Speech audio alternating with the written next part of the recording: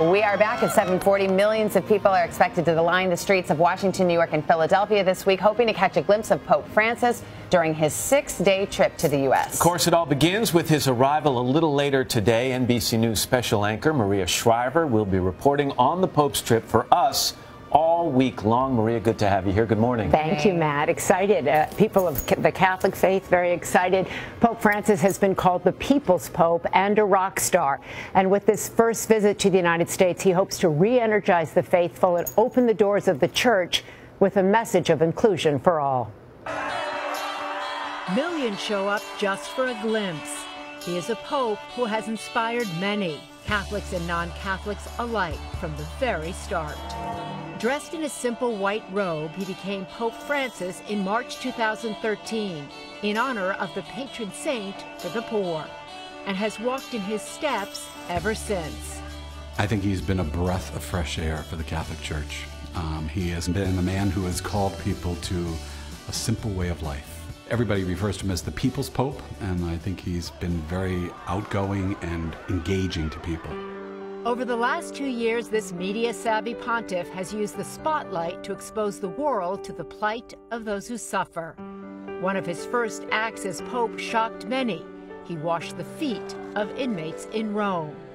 In his public audiences, he often breaks free from the Pope-mobile security, seeking out the suffering. And his dinner guests at the Vatican have included the homeless. His actions sending a powerful message. I've definitely seen images of him reaching out to people that I don't even know if necessarily I would be talking to on the street, and he's this big public figure, and I think it sends a really great message. And Francis is a pope of surprises. Just weeks ago, an unscheduled stop to buy glasses in Rome drew a huge crowd of fans. Pope Francis reportedly insisting on the way out that the clerk charge him full price.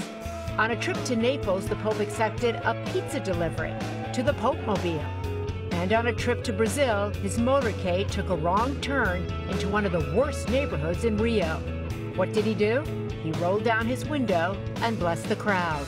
It's not like, turn the car around, get back, it was just like, well, I'm here, I might as well spend some time with these people, and that's, I think, what has been the thing that has attracted people to him.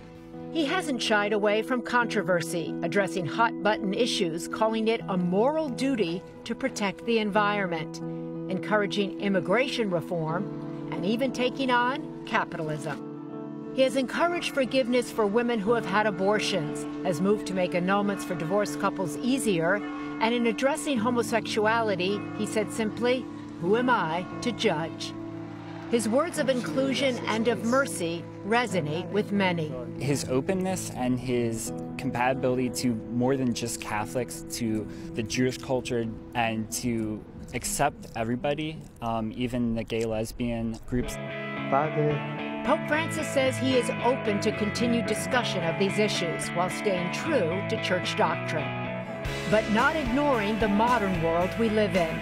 Participating in a Google Hangout, embracing social media, he tweets in 9 languages, and even taking selfies in St. Peter's Square. Somebody said that he was like just as famous as Justin Bieber, just as cool as him or something. I thought that was pretty funny. Well, the Pope has never been to America before, and on this first visit to the country, he has said he just really wants to meet the people here. He wants to get to know them, listen to him. So we're here going to try to help him out with that, and we'd like to know what you think. So we hope you'll send us your thoughts on what you think it means to be a good Catholic, using the hashtag State of Faith. Good Catholic. Yeah, it'd be interesting to hear the comments on that. I also want to tell people that you'll join us tomorrow morning live on the South Lawn of the White House for the Pope's historic meeting with the President. And you're going to be back a little later in this show with more of our Do You Believe series. This morning, the man behind a provocative new take on the story of Adam and Eve. Maria, thank you. We'll see you tomorrow.